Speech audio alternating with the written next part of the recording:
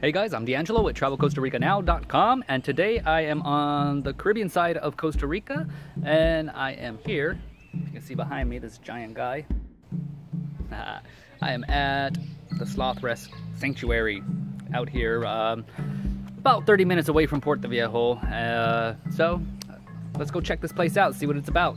It's about one thing: being lazy.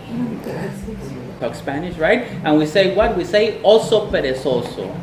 And what does that mean, you guys? It means lazy bear. We call them lazy bears. And what do these sloths eat? Well, they eat from leaves.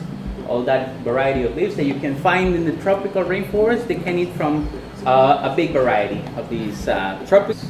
Interesting, you guys. A herbivore with canines right here, you guys.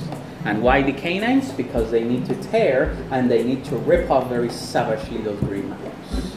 So why are they here then? Why are they permanent residents like the Chauita? Well, you guys, there's nothing wrong, but there's something. And that will be, you guys, the fact that these are orphans. They lose mommy in some moment. And look, how big is the family right now? 190 permanent residents that we have right now, you guys. Where a little more than 50 of these are still considered babies and juveniles. And the most concerning number, you get 15 babies coming here just in the last 4 months. You guys, what happened? What brings them here? Yes, exactly. Well, we're going to talk about that. Yes, those things and more.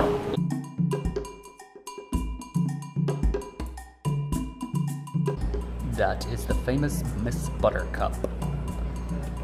22 years old. Oh my goodness. So guys, that's the tour here at the Sloth Sanctuary. If you're wanting to come out to Costa Rica and check it out, I would definitely recommend this place because you get to get very up close and personal with the sloths, and you get to learn all about them, all the life of a sloth. It's very informative, very educational, and look at all these wonderful little guys you get to get up and close with. Come check it out, guys. I'm D'Angelo for TravelCostaRicaNow.com. See you later. They can move very fast. I mean, the secret of the sloth, you guys, they can move very fast, but only when it's really, really necessary.